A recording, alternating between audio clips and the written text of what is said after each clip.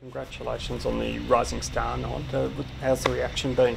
Yeah, thank you very much. The reaction's, pretty surprised, really humbled to be awarded that. I've nominated, so really happy with the nomination. And it was just yesterday that Sabrina Duffy told me that she'd won it in round 2. So hopefully starting a trend with the round 2. So be really happy about that. Such a nice start to the season. Now you've got Collingwood top of the table clash. Can you keep this going? Yeah, so we're just kind of taking it training by training, game by game at the moment. So we're really working hard on our weaknesses, our strengths, and everyone's working together really well as a team. And we'll see what we can do on the weekend. Are there many weaknesses? Look, as far as I know, not so much. We're all just working together and working as a team and taking it training by training.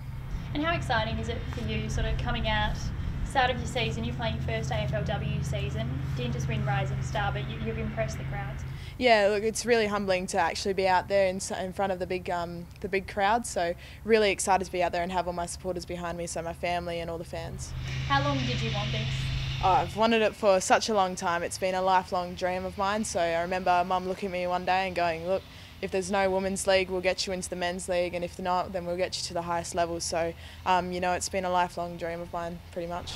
You came through the Women's Academy program as well, and there's a lot of young stars that could be in your position, say, next year or the year after. What do you say to them? I just say keep going. Like, if you work hard and you put your mind to it, you're going to get there. So, really, put your head down, work hard, and keep going. How much did that academy sort of affect your career?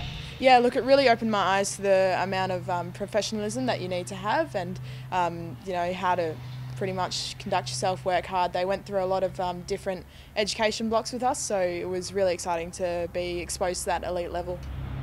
You've also been nominated for the Mark of the Year award, haven't you? How does that feel? Yeah, look, it feels great. Really excited about that also, seeing as it's marking is one of my strong points, so really happy about that. And you've won some money for your local club back in Dongara? Yeah, so obviously, stoked with that, really happy. They've given me so much and it's great to be able to give back to them. Has it been life-changing the start of the season? Life-changing, I guess so. Like, it's a lifelong dream, as I said, so really excited to be able to use the facilities, be with the girls, being exposed to a whole different level of sports, so really happy about it. What is it? Been a level of celebrity now? Anything unusual happened? No, not really, not yet. So I've heard a couple of stories from the girls about, different things, but really happy with how everything started off and happy to be around the girls and the coaching staff and the facilities. You talk a lot about the facilities. What does it mean as a young athlete to have these opportunities? Yeah, look, it's amazing to be able to use these facilities alongside the boys and all the other girls. So it's really brought a different standard of professionalism. Where do you see your future going? Yeah, hopefully, a couple years down the track I'll still be playing, but really just working on myself and working on working with the team. About Collingwood, what have you made of their start of the season? Yeah, look, just taking it game by game, obviously. We've watched the reviews, we've, done training as best as we can, so we'll be looking forward to the game. And you guys have been, obviously, a couple of wins. You haven't had to travel yet. Does